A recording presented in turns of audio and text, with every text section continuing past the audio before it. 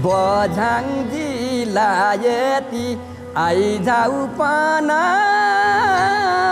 फल्छ मोती बझाङ जिल्ला यतै। यहाँतिर साङ्लो पक्रेर खास चाहिने ठाउँ चाहिँ अहिले पनि साङ्लो पक्रेर साङ्लीको सहायताले माथि चढ्नु पर्ने। लक्ष्मी सर त चढ्नु भयो, मलाई चाहिँ आँट आएन यार। कसरी जानु त्यो बाटो? सुदूरपश्चिम भन्ने या सुन्दर पश्चिम, यस्तो दृश्यले मन कटक्क खान्छ। हाम्रो देशमा भएको तर थाहा नभएको गहिराईमा लुकेको मोती हो पश्चिम। यस्तो मोती जुन कडा कोषभित्र अवस्थित छ, गाह्रो छ निकाल्न सके यसले अन्धकारमा उज्यालो छर्न सक्छ।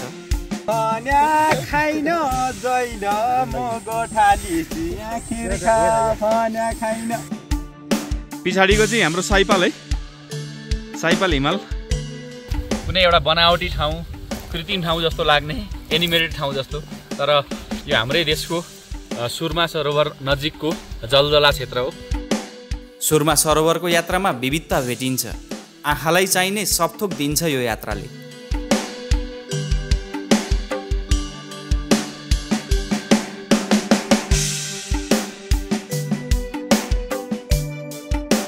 उतिखेर वैशाखमा चाहिँ हिउँले ढाकेको हुन्छ चैततिर, पछि चाहिँ हिउँ गलेर चाहिँ पछि यार्सा टिप्न आउँछौँ हामीहरू। जति धेरै गौरी धान फल्यो नि त्यति धेरै हाम्रो गाउँतिरको चाहिँ कृषि योग्य चिजहरू पनि फल्छ भन्ने चाहिँ परम्परागत चलनहरू रहिरहेको छ। सुरमा सरोवर ताल समुद्री सतहबाट 4300 करिब मिटर उचाइमा अवस्थित ताल। यो चाहिँ नेपालकै दोस्रो धेरै उचाइमा अवस्थित ताल हो, तिलिचो ताल पछाडि। सुरमा सरोवरको यात्रा कठिन छ, गहिराईको मोती झिक्न सहज कहाँ हुन्छ र। यो भिडियो मार्फत हामी सरोवर यात्राको सकेसम्म जानकारी दिने प्रयास गर्नेछौँ।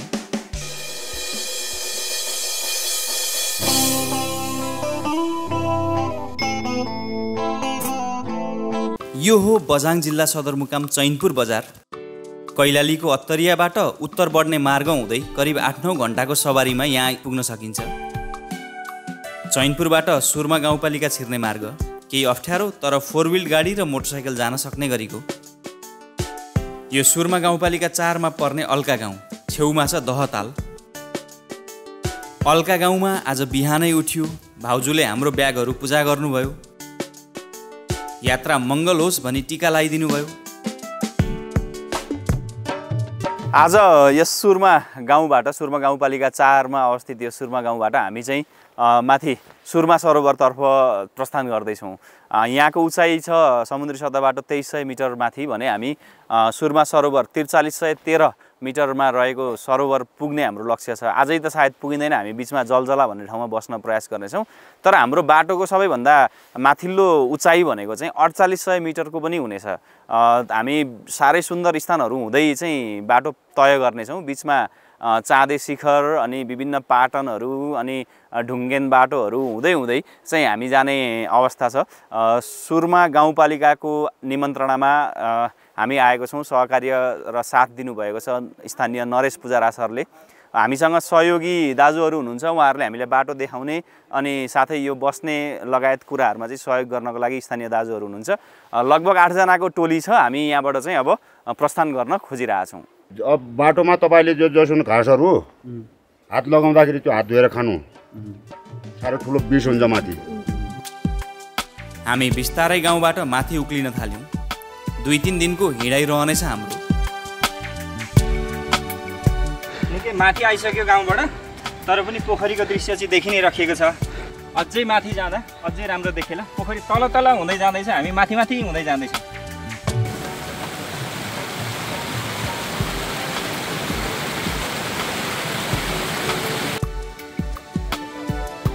वास्तवमा सुरमा सरोवर जाने मार्ग परको गाउँ ठगुन डाँडाबाट छुट्छ, तर हामी यतैबाट उक्ल्यौँ।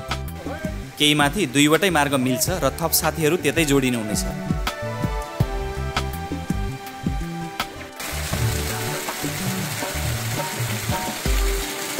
यो चुचुरो देखिन चाहिँ त्यही देखिन्छ। हिँड्न चाहिँ अत्याधिक धेरै हिँड्नुपर्ने रहेछ। ठाडो उकालो गएको बाटो अलिकति कठिनै छ, बाटो सजिलो चाहिँ छैन। जे होस् हिँड्दैछौँ। करिब 2 घन्टामा अथवा 2.5 घन्टामा त्यो चुचुरो पुग्नुपर्छ। नत्र फेरि आज बास बस्ने ठाउँ पुगिँदैन। एकदम रमाइलो यात्रा भइरहेछ, मजा आइरहेछ। त्यही हिँडो त्यो शिखर टाढादेखि नै हिँड्न त निकै हिँड्दैछौँ। अब हाम्रो गन्तव्य त्यो चाहिँ होइन, तर पनि त्योभन्दा पारी केही नदेखिएकाले त्यसैलाई गन्तव्य मानेर हिँड्दैछौँ। तर त्यहाँ पुगेपछि पनि करिब 3-4 घन्टाको बाटो अझै बाँकी रहनेछ आजको यात्राको लागि। अहिले हाम्रो फर्स्ट पिक भने चाहिँ उतै माथि पहिलो पिक हामी पुग्नु पर्ने थियो। त्यसपछि चाहिँ हामी त्यस्तै लगभग अलिकति राम्रो बाटो अर्को पिकमा पुग्छौँ। अनि त्यसपछि चाहिँ हामी आजको डेस्टिनेसन सुरमा सरोवर होइन कि बस्ने ठाउँमा चाहिँ पुग्छौँ। बस्ने ठाउँमा के भन्ने ठाउँमा आज बस्छ? त्यसलाई चाहिँ जलजला भन्छ, अर्को नाम चाहिँ त्यसको चाँदे शिखरको चाहिँ बेस। हजुर ए हस् हुन्छ। एकछिन अब खाजा खाउँ होला। साथीहरू थपिनु हुँदैछ, यताबाट आउनु हुँदैछ। अब यहाँ खाजा खाएर अब त्यो डाँडा देख्न चाहिँ त्यहीँ देखिन्छ, अघिदेखि त्यहीँ देखिएको। अब पुग्नलाई चाहिँ अझै हामीलाई 2 घन्टा लाग्छ। जुन पहिलो शिखर कटेपछि अलिकति चाहिँ सम्म छ अरे, त्यहाँबाट फेरि उकालो बाटो। शिखर हामी पुग्नुपर्ने, यसो बाटो गएको छ। त्यहाँ पुगेपछि चाहिँ फेरि त्यो अन्तिम होइन, जे अरू केही नदेखिएर त्यो चाहिँ हामीले गन्तव्य मानिरहेछौँ। त्यहाँभन्दा अझ धेरै टाढो जानु छ, त्यहीँ पुग्न 2 घन्टा लाग्छ अरे त्यो चुचुरोमा। निकै माथि हाम्रो टोली 10 जनाको भयो। यहाँ आयो 8 जनाको, खिच्ने 1 जना, ऊ पर कुद्ने 4 खुट्टे 1 जना साथी छन्। ल घोडा टेक्नु होइन कि बिस्तारै जाउँ न। यो शिखर त अनि कति चाहिँ रहेछ यार, कस्तो अप्ठ्यारो बाटो यार। यस्तो भिड छ यहाँ, तल गयो भने कहाँ आयो।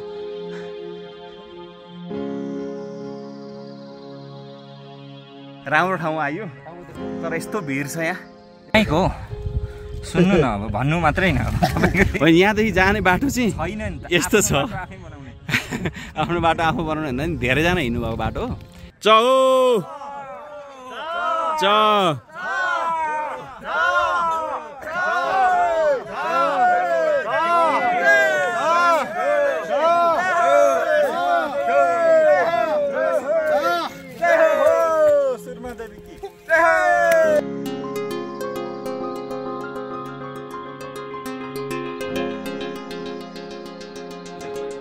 के दाजु? भालुले कहाँनिर? हजुर, भालुले कोरेको है। तर मान्छे अगाडि आउँछ कि आउँदैन? भालु आउँदैन।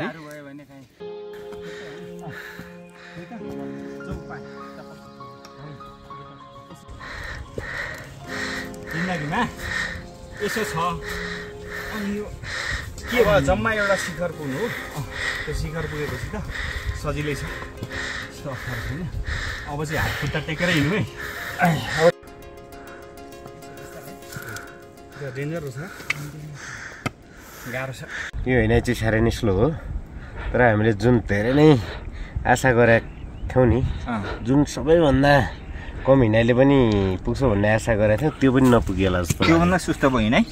धेरै नै अब साँच्चै भन्नुपर्दा त्यो टाकुरो हेर्नु शिखर, अब हेर्नु कि तपाईँ झन् टाढा भयो, त्यो झन् टाढा भयो, हेर्नु मात्रै नै। म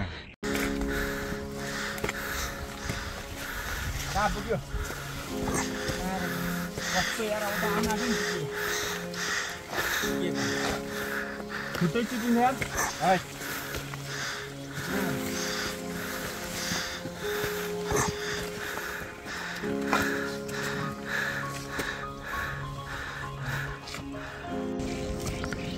एकछिन बिसाउँ यार, गलियो। लु बिसाउँ 5 मिनट बसेर जाउँ। यो चाहिँ ऐसेलु होइन त? सेलु बट्टा खाने? ल्याऊ। ऐसेलुको पात, ऐसेलुको पात चाहिँ हो है। फल चाहिँ यता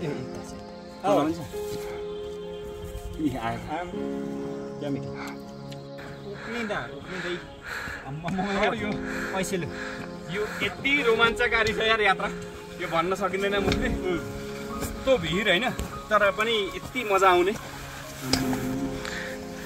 ऐसेलु है? ओ बट्टा खाने? हिमाली फल। अब हामी शिखर आइपुग्न आँट्यौँ। यही माथिको चट्टान जुन देखिँदैछ सर होइन, त्यही शिखर हो होइन? तुरुन्तै 2 घन्टामा शिखर आइपुगिहाल्छ। यो माथिल्लोलाई यहाँ के पो भनिन्छ? मल्लो। यो मल्लो जुन थुम्की देखिँदैछ यही शिखर हो। यो चाहिँ नानी शिखर हो। नानी भनेको सानो शिखर हो। अझै माथिल्लो शिखर पुग्न बाँकी छ। पहिलो दिन पुरै ताकत निकालेर हिँड्दा पनि यहाँको स्थानीयको हिँडाइको एक छेउ हिँड्न सकिएन। हाम्रो हिँडाइ निकै सुस्त रह्यो। त्यही भएर जलजला भन्ने स्थान पुग्न नभ्याइ नै भयो। त्योभन्दा तलै पर्तासी भन्ने स्थानमा बस्ने योजना भयो। हिँड्ने सानो गोरेटो एकैचोटि उकालो गरी गएको, हिँड्नसाथ स्यास्या बनाइदिने, बिसाउन मन लागिहाल्ने। हामी जानु धेरै छ, एक छेउ पनि हिँडिएको छैन। निर्जन ठाउँको हिँडाइ, यसमाथि कतै घर छैन, मानवीय स्थायी बसोबास छैन। जति माथि चढ्यो त्यति जोखिम बढ्ने, स्वास्थ्यगत र अन्य केही समस्या परे कुनै उपाय नै छैन। साथीहरूले हाम्रो मनोबल बढाउन अब आइपुगिहाल्यो नि भन्नुहुँदो रहेछ। यो नै अन्तिम उकालो हो, अब सजिलो छ भनिदिनुहुन्छ। तर जान धेरै कठिन र उकालो बाटो बाँकी नै छ।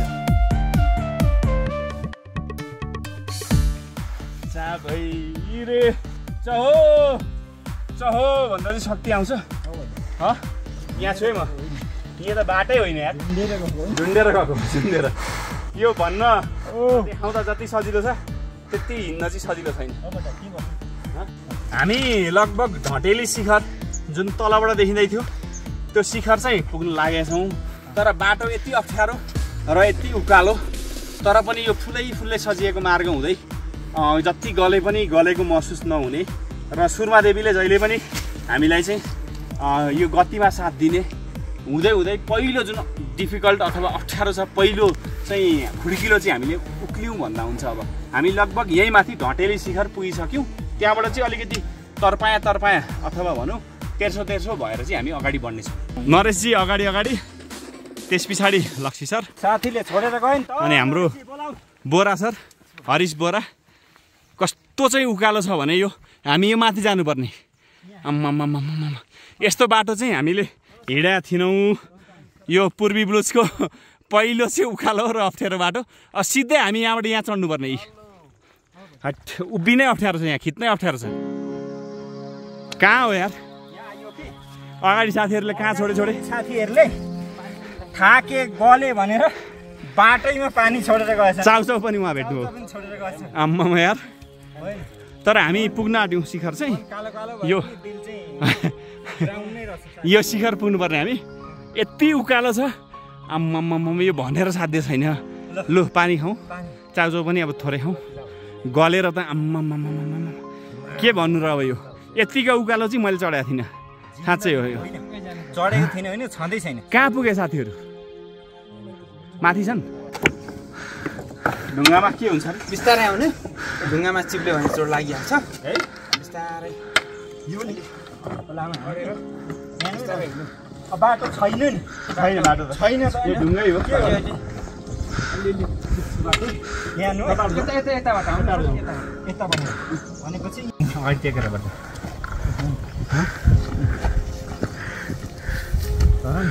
घाँसै खास भएका ठाउँ सरहरू नि हिँड्या। ए फुला फुली जो बन्धन कसो भन्, फुलफोले ढाकमा गाफाइ गाउँछन्। ए निरङ जाउँ कि कसो भन्। ए सुरमाको किनारै भिरै पूर्वेली केटाहरू सुरमाको भिरै। भन्या खाइन जैन म गोठाली आखिर भन्या खाइन पाइन होइन म घरबार्या भया छाइको थोपो पाइन होइन म घरबार्या भया छाइको थोपो पाइन। पूर्वको ठिटानी पश्चिमका सुरमा देवीको भाकल पाका गया देउडा।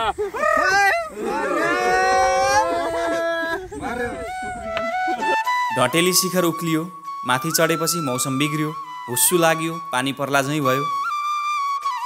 मान्छे हिँड्न सक्ने गरीको मार्ग छ, बाटो या गोरेटो पनि छ, तर धेरैजसो ढुङ्गाहरू माथिबाट हिँड्नुपर्ने हुन्छ। अब चाहिँ थाहा पाइयो यात्रा त्यति सहज छैन। हामी बिसाउनाले साथीहरू पनि कुरेरै बस्नुपर्ने हुन्छ। धेरै बाटो तय गर्न सकिएन। यतै कतै दाउरा खोज्ने भइयो र माथि पर्तासीको कटेरोमा रात बिताउने तय भयो। अलि मासतिर आएपछि पानी जोड पर्यो यार। पानी पर्यो, बाटो उठ्यारो। आज पुगिन्छ सर त्यहाँ? पुगिन्छ है? केही छैन। पानी त जोड पर्यो यार। पानी एकदम लास्टै परिरहेको छ।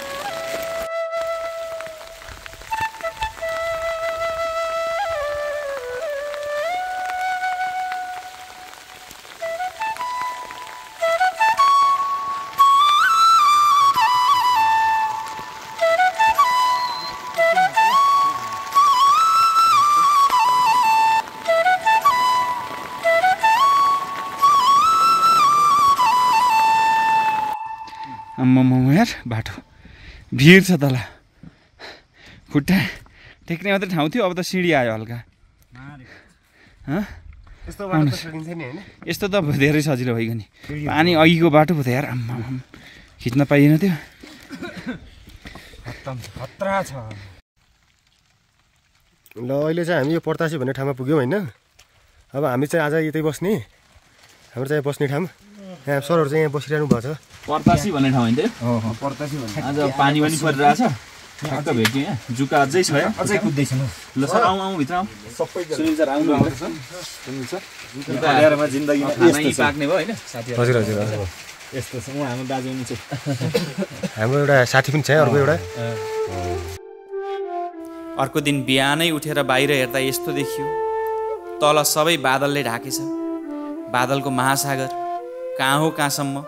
यता तल गाउँ हो भनी लख काट्न सकिने, तर केही नदेखिने।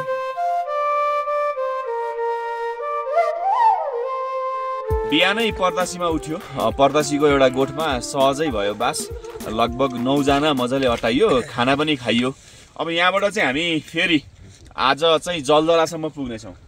जलजला चाहिँ चाँदे शिखरको लगभग बेसतिर पर्छ।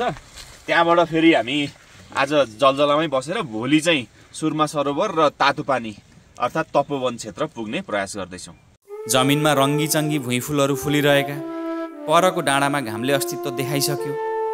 हरियो डाँडाभन्दा पर निलो डाँडा देखिने, तल बादलले घुप्प छोपेको बादलको महासागर, त्यता परको डाँडा कतै खप्तड पर्छ सायद। एउटा नयाँ ऊर्जा थपिदियो यो दृश्यले।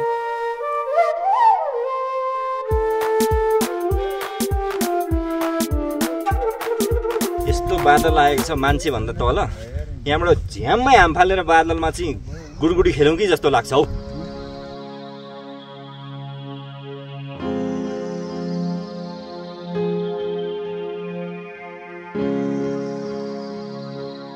हाम्रो अब पर्तासीबाट अब हाम्रो यो हिँडाइ सुरु भइसक्यो होइन। अब हामी चाहिँ अब जलजला बस्ने तर्खरमा छौँ।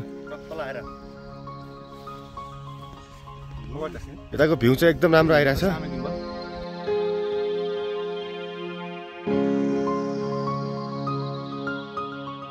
आजले हिजो बिर्साइदियो। हिजोको थकान, वर्षाको रुजाई, कठिन मार्ग सबै भुलियो। नयाँ जोस र ऊर्जा भरेर फेरि उकालो उक्लन सुरु गरियो। बिहानको 6 बजेतिर नै।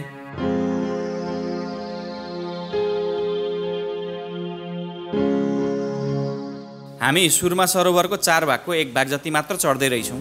कठिनाई चाहिँ 1 भाग पनि भएको छैन।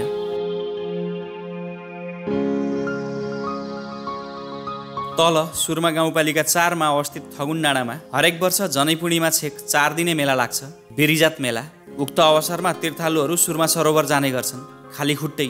यति कठिन मार्ग उनीहरू एक दिनमै चढ्छन्, त्यहाँ पूजा गर्छन् र अर्को दिन घर फर्किन्छन्।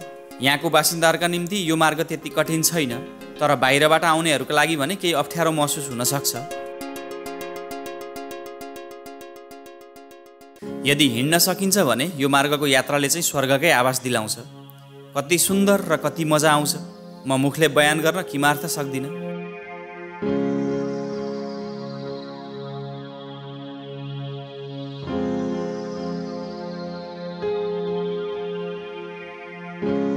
साथीहरूले हामीलाई हौसला बढाउँदै हिँड्नु हुँदैछ। त्यही हिजो जस्तै कुरा, अब आइपुग्न लाग्यो, यसपछि मार्ग सजिलो छ भन्दै। तर हामीले बुझिसक्यौँ अब हिँड्न धेरै बाँकी नै छ र मार्ग सहज कतै छैन भनेर।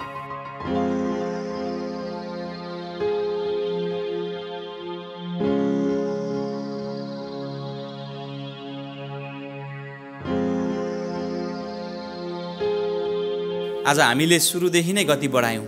उहाँहरूको योजना जलजलामा बस्नेछ, हामी भने सुरमा सरोवर नै पुग्ने लक्ष्य राखेर हिँड्दैछौँ।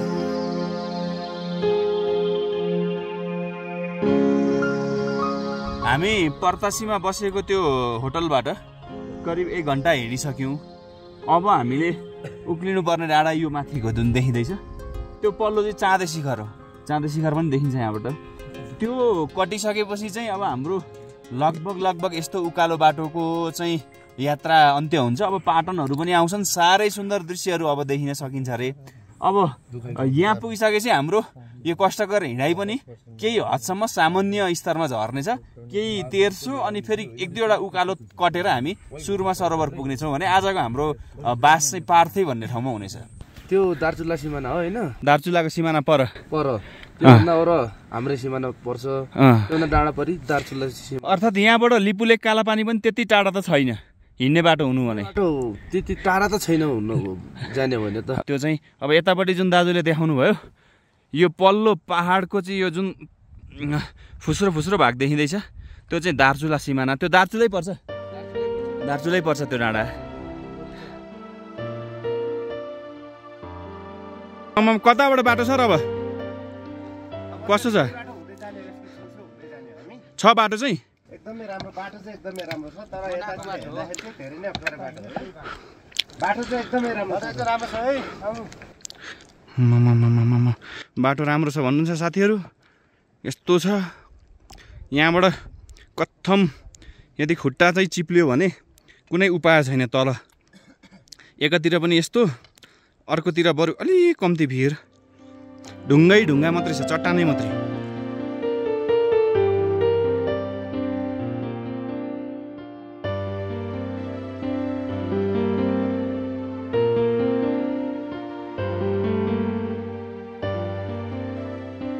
बाटो चाहिँ यहाँ माथि गएपछि चाहिँ छैन जस्तो देखिने, तर पनि बाटो चाहिँ छ। यस्तो शिखरमा हामी चढ्दैछौँ चट्टानको। बाफ्रे कस्तो छ यो भौगोलिकता।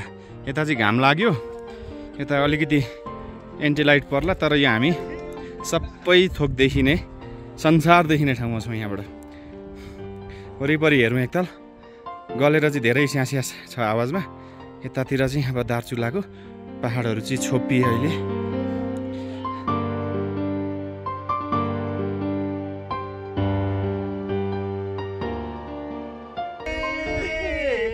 पहाड जाने बस आयो पमै जाने रेला हे मैना चढी यस्तै हुँदो रहेछ पिरातीका खेला। पहाड जाने बस आयो पमै जाने रेला यस्तै हुँदो रहेछ मैना पहाड चढ्ने बेला। उकालो बाटो, यता घाम छ, घामले आँखा खायो। तो छ यो तल कता हो कता, तर दृश्य चाहिँ यति सुन्दर देखिने। यो चाहिँ हाम्रो यार्सा टिप्ने ठाउँ हो। यो पुरै उता पारीपट्टि पनि मिल्छ, यो बिचको भागमा पनि मिल्छ। पुरै यो यार्सा टिप्नेहरू बस्छन् यहाँ तल। हजुर, पुरै यहाँ माथि कस्तुरी मृगहरू बस्ने गर्छन्, जङ्गली जनावरहरू। यहाँ तल चाहिँ यार्सा गुम्बा मिल्छ। हामी अहिले त भेटिँदैन यार्सा गुम्बा, भेटिँदैन। यो लगभग जेठ वैशाखमा, चैतदेखि जेठ वैशाखसम्म मात्र मिल्छ। यो हिउँले पुरै ढाकेको हुन्छ त्यो बेखत। उतिखेर वैशाखमा चाहिँ हिउँले ढाकेको हुन्छ चैततिर, पछि चाहिँ हिउँ गलेर चाहिँ पछि यार्सा टिप्न आउँछौँ हामीहरू। कति किलोसम्म पकाउनु भएको छ तपाईँले यार्सा? हामीले त अब त्यही हो, टिप्नेवाला चाहिँ बढी टिप्नेवाला चाहिँ 1 केजीसम्म टिप्छन्। हजुर, अब हामीले चाहिँ ती 400-500 1000 त्यति मात्र हो ग्राम। यहाँ चाहिँ अब ठाउँमा सहज होस् भनेर यो साङ्लोहरू पक्रेर पनि चढ्ने स्थान छ।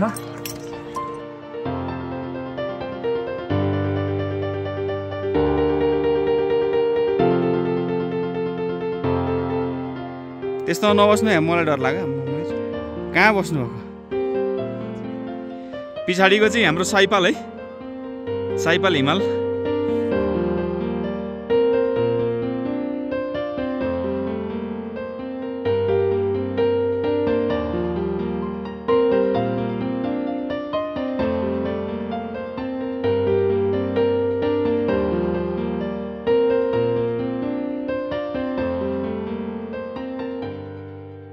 आउँछ। यहाँ चाहिँ अब 4 हात खुट्टा टेकेर सिधै भिरमा कता हो बाटो यसो यसो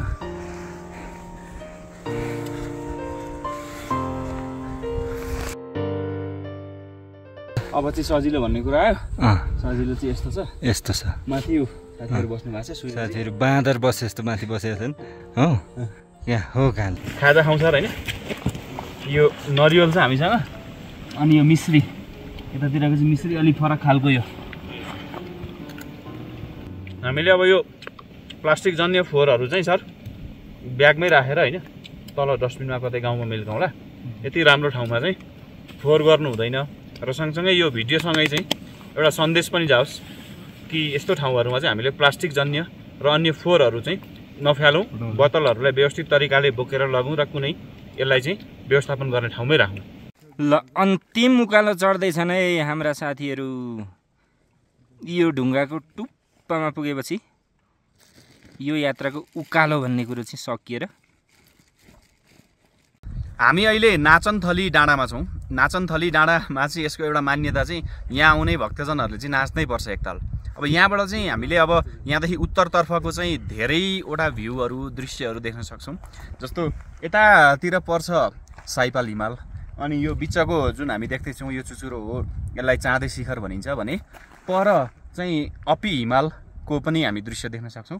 अब भने हामीलाई लगभग 2-3 घन्टाको चाहिँ बिना विश्रामको पैदल यात्राले चाहिँ सुरमा सरोवर पुर्याउनेछ।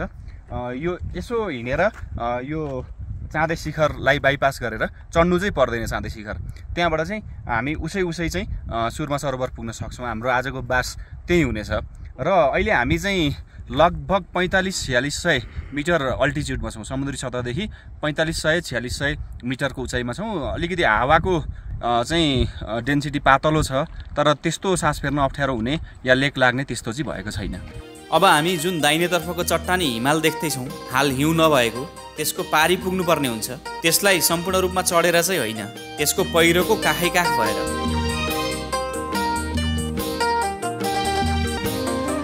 यता तल अघि बादलले ढाकेको ठाउँ अहिले खुलेर डाँडाकाँडा देख्न सकिने भयो।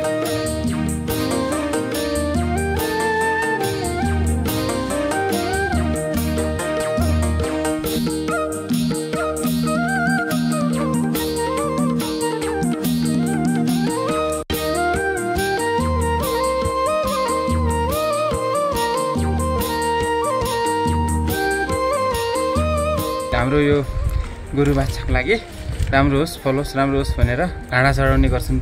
यो बाहुने एउटा घाँडा भनेको घन्टी।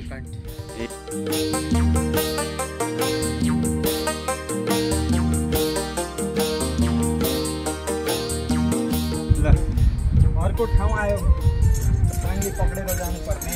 साङ्लीको सहायताले माथि चढ्नुपर्ने मधु खर्क भन्ने ठाउँमा आइपुगेका छौँ। यसलाई चाहिँ यतातिर मधु खरक भनिन्छ। यो चाहिँ के भने जो चाहिँ सुरमा सरोवर जानुहुन्छ, विशेष गरी मेलाको बेलामा अथवा अन्य चाहिँ धार्मिक महोत्सवको बेलामा, उहाँहरूले चाहिँ यो स्थानमा चाहिँ एउटा गोठको आकृति दिएर ढुङ्गाहरूलाई चाहिँ नमुना स्वरूप गोठ बनाउनुहुन्छ। यो गोठ बनाउनुको मतलब चाहिँ के भने गाई, बस्तु, भैँसी अथवा जे पनि घरपालुवा जनावरहरू छन् त्यसको चाहिँ वृद्धि होस्, फलोस् फुलोस्, दुध राम्रो दियोस्, अनि सन्तान बढेर जाओस्, अनि गोठहरू फैलिउन् भन्ने हिसाबले चाहिँ यो खरक बनाउने अथवा गोठ बनाउने चलन छ। यो मधु खरक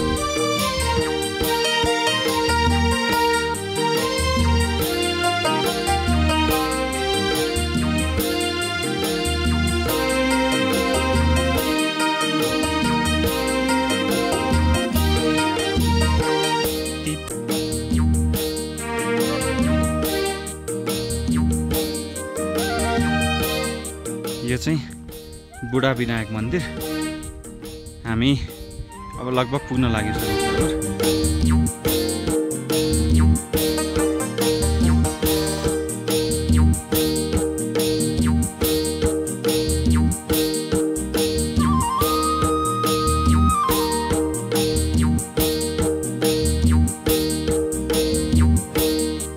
हामी बुढा विनायक मन्दिर छेउमा आइसकेपछि यहाँदेखि यतातर्फको दृश्य जुन देखिन्छ एकदमै मनमोहक दृश्य छ। यहाँ तलको भूभागलाई जलजला भनिन्छ। हाम्रो आजको योजना चाहिँ जलजलामा बस्ने थियो, तर हामी आज समय रहेकाले र मौसम पनि राम्रो भएकाले चाहिँ हामी उतै पार्थी भन्ने ठाउँ जुन चाहिँ सुरमा सरोवरको छेउमै छ त्यहाँ नै जाने भयो।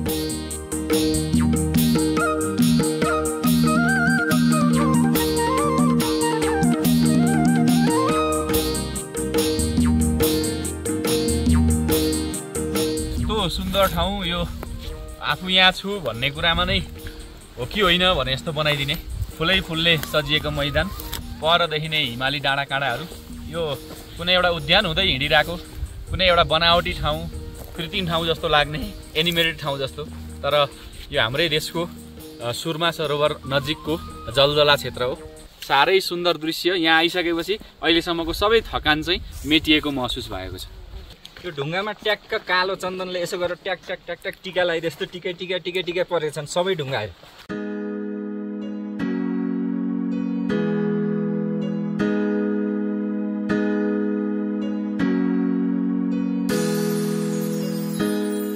अब हामी जानुपर्ने मार्ग त्यो हिमाली चट्टान कटेर उतापट्टि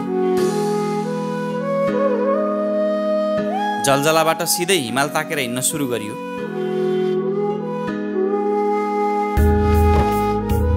यतापट्टि देखिएको दुईटा हिमाल छन्। अहिले त हिउँ छैन, ढुङ्गै मात्रै छ। त्यो दुईटा डाँडाको ठ्याक्क बिचबाट हामी पास भएर जानुपर्छ। त्यो पास हुँदाखेरिको उचाइ कति छ हामी त्यतिखेर नापेर भन्नेछौँ तपाईँलाई। साह्रै उचाइ छ अरे, 4800 मिटर भन्ने सुनेका छौँ। साथीहरू यतै बस्ने भन्नुहुँदै थियो। हामीले अघि बढ्न जोड गऱ्यौँ आज चाहिँ। गले पनि दृश्य चाहिँ साह्रै सुन्दर छ। अब चाहिँ अति अप्ठ्यारो बाटो यो ढुङ्गाको फेरि।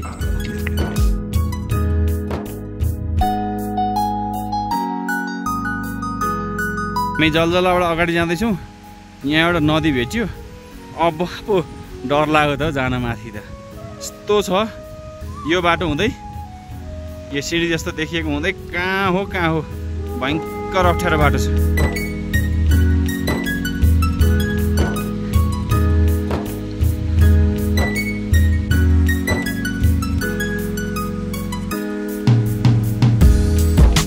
लक्ष्मी सर त चढ्नु भयो, मलाई चाहिँ आँट आएन यार।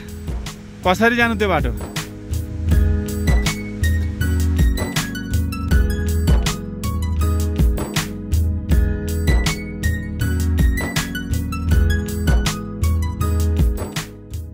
यहाँ चाहिँ रहेछ साङ्लो पक्रेर खास चाहिने ठाउँ चाहिँ अहिले पनि। साङ्लो पक्रेर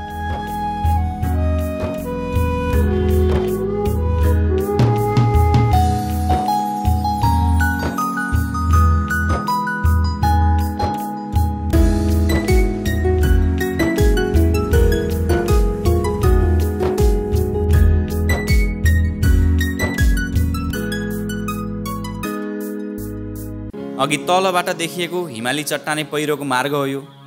यहाँ अघिबाट पहिरो ठाडो उकालो चढेपछि त्यो पास पुग्न सकिन्छ, त्यो परको पहिरो हुँदै। हाम्रो यात्राको सबैभन्दा बेसी अल्टिच्युड अर्थात् उचाइ चाहिँ यहीँनिर हो। यो ठाउँलाई चाहिँ बेलथेला भनिन्छ। अब यहाँ चाहिँ चाँदे शिखरको चाहिँ यो बेस हो। यसको उचाइ चाहिँ करिब 4700 मिटर अथवा 4800 मिटर त्यही बिचमा छ। अब यहाँबाट हामीलाई सरोवर पुग्न त्यति धेरै लाग्दैन। हामीले भयङ्कर उकालो बाटोहरू कटेर आयौँ। त्यस्तो अप्ठ्यारो छैन, ट्र्याकहरू बनिसकेको छ।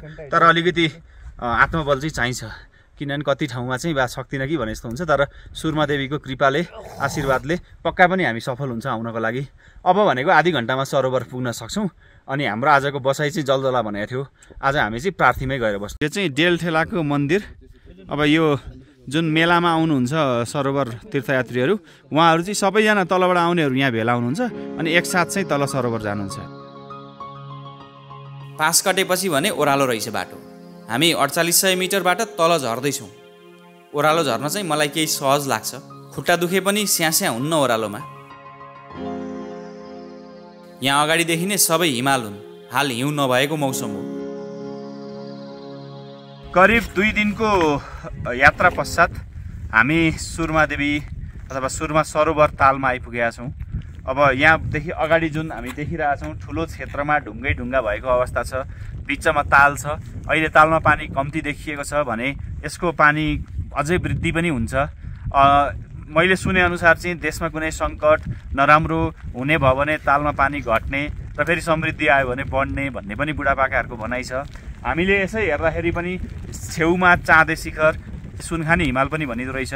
त्यसैको आधारमा चाहिँ यो सुरमा सरोवर अवस्थित छ। साह्रै सुन्दर स्थान र एकदमै धेरै ठुलो धार्मिक महत्त्व भएको, पश्चिमको सुदूरपश्चिमको एउटा सबैभन्दा ठुलो धार्मिक आस्था भएको, जस्तो हामी पूर्वमा पाथिभरा मान्छौँ त्यो समान चाहिँ यहाँनिर चाहिँ आस्था राखेर पूजाआजा गर्ने गरिन्छ। वरिपरि चाँदे शिखर, सुनखानी हिमाल लगायतका हिमालहरू छन्। बीचको भागमा ढुङ्गाले अधिकांश छोपेको छ। यसै स्थानमा अवस्थित छ सुरमा सरोवर।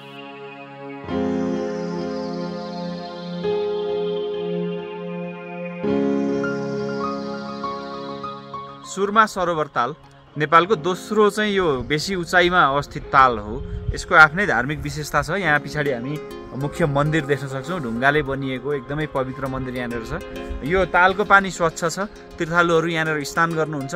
4313 मिटर उचाइमा रहेको पानी अत्यन्त चिसो छ, सफा पानी छ, माछा त्यति देखिएन यहाँनिर। कस्तो छ भने वरिपरि चाहिँ यो हिमालहरूले चाहिँ ढाकेको। यतापट्टि चाँदे शिखर भयो, यो सुनखानी हिमाल छ। अब एकदमै मनोरम वातावरण। र हामी चाहिँ आज केही पर गएर प्रार्थी भन्ने ठाउँमा बस्नेछौँ र त्यहाँको पनि सुन्दर दृश्यहरू, त्यो पाटनको साथसाथै यहाँ तपोवन पनि छ, तातो पानी आउने, त्यो दृश्य पनि समावेश गर्ने प्रयास गर्नेछौँ। सुरमा सरोवर एउटा विशिष्ट धार्मिक महत्त्व बोकेको ताल हो। हरेक वर्ष बेरिजात मेलाको अवसरमा बझाङ र दार्चुलाबाट तीर्थालुहरू यहाँ आउने गर्छन्।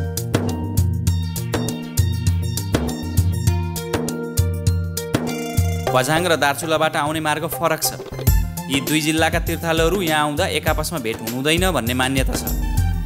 विशेष गरी बझाङको घोगाडाबाट जाने तीर्थालुहरूले त यो स्थानमा दार्चुलाका तीर्थालुहरू देख्नै हुँदैन, नत्र एक आपसमा सम्बन्ध बिग्रने र अनिष्ट हुने मान्यता छ। त्यसैले पहिले दार्चुलावासीले पूजाआजा सकेर फर्किन्छन्, अनि मात्र बझाङीहरू पुग्छन्।